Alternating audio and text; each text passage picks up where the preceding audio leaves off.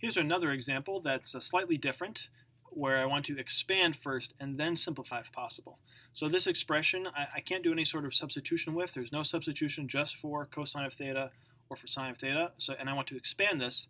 And the way I'm going to do that is I'm going to remember that this is the same thing as cosine of theta minus sine of theta times itself, since I'm squaring it. So this is cosine of theta minus sine of theta. So I can multiply this just like I can multiply x's and y's and numbers. I'm going to double distribute. So I'm going to multiply the cosines. I'm going to multiply the cosine and the sine and the cosine, and the sine and the sine. So that all boils down to cosine times cosine is cosine squared of theta. Cosine times sine, negative sine, is negative cosine theta sine theta.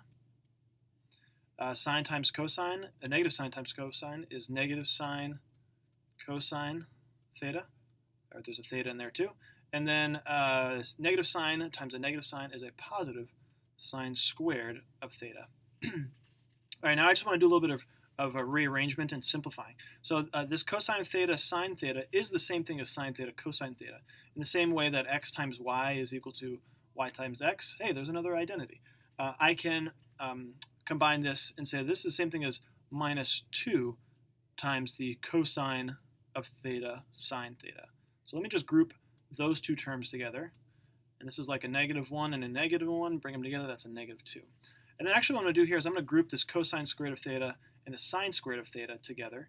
And I'm going to write this down as plus cosine squared of theta plus sine squared of theta. Now hold on a second. I think I see an identity. Yes, I do.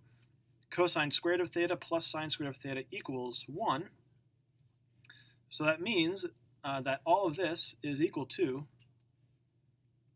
2 cosine of theta sine of theta plus 1. And there you have it. Now a good question to ask is like, how do I know when I'm done? Well, if I'm looking at this and I can't apply any identities, then that's a good surefire way. Oh, this is a negative 2. That's a good surefire way to determine that you are finished. And I mean, if you wanted, you could try to see, can I factor anything out?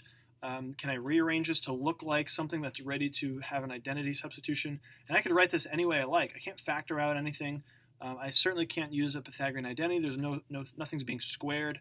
So those are some good signs that I am in fact finished. Why don't you try this example? Again, expand and simplify if possible. So pause the video and give this one a shot.